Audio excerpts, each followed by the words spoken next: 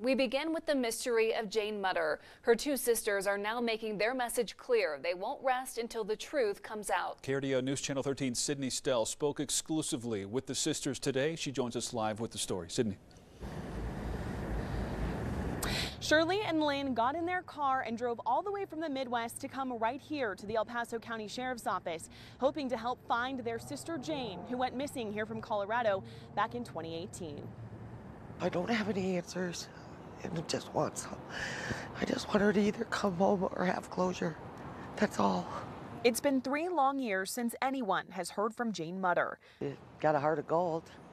She's, she'd do anything for anybody.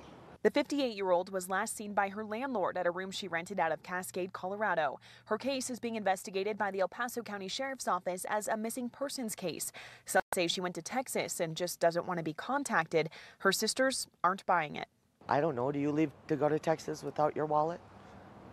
Do you leave without your phone? And now, though they want to keep hope that she's alive, at this point, they just want the sheriff's office to give them an answer either way. She's not used any money out of her bank accounts. She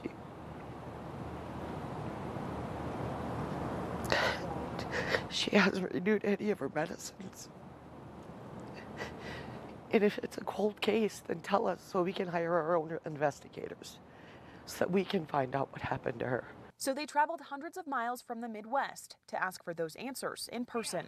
I'm wondering if I could speak to somebody in reference to Jane Mutter's case as far as her being missing. After meeting with detectives, they didn't learn much, but they did set up a regular Zoom call to get updates every few weeks. So they ended up doing the only other thing they could think of.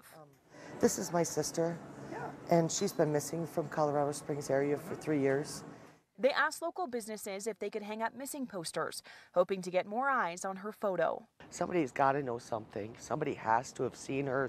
As they wait for a break in the case, Jane's family has put their lives on hold, hoping for the day she might come home. I've put my wedding off twice. My son's about to graduate high school next year. My other son and daughter have graduated since she's been gone. And it's devastating. I don't know. I don't sleep. Now, if you know anything about what happened to Jane, please contact the El Paso County Sheriff's Office right away. You can find that phone number on our website, krdo.com. Live here in downtown Colorado Springs, I'm Sydney Stell, KRDO News Channel 13.